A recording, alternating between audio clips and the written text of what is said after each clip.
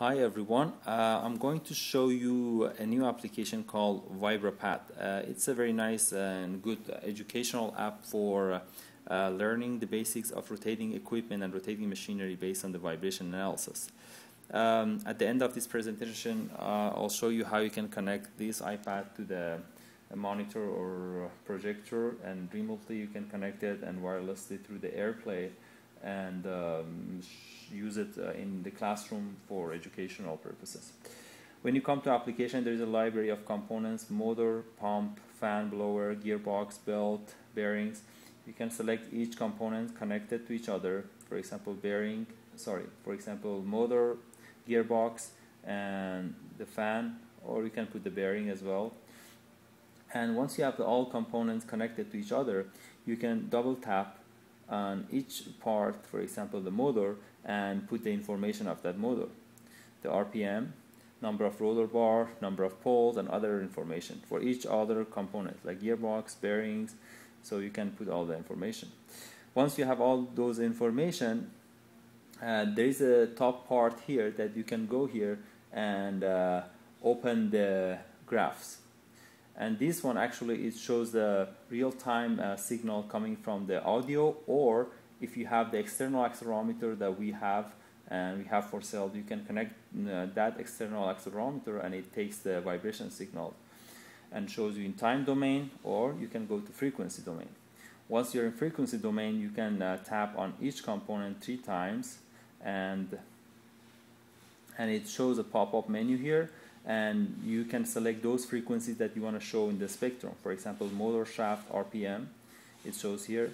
You can add the harmonics to your spectrum, or you can remove some of the harmonics, or you can remove the whole harmonics. And also it detects the peaks of your spectrum. As you can see here, I can remove the all harmonics, and then you can see there's a cursor that shows you the peaks.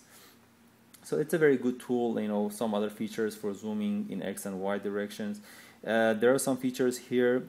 You can generate a report based on those information that you put for each component. It generates a good report summary of all the frequencies with different harmonic 1x, 2x, 3x, 4x for all the components that you have.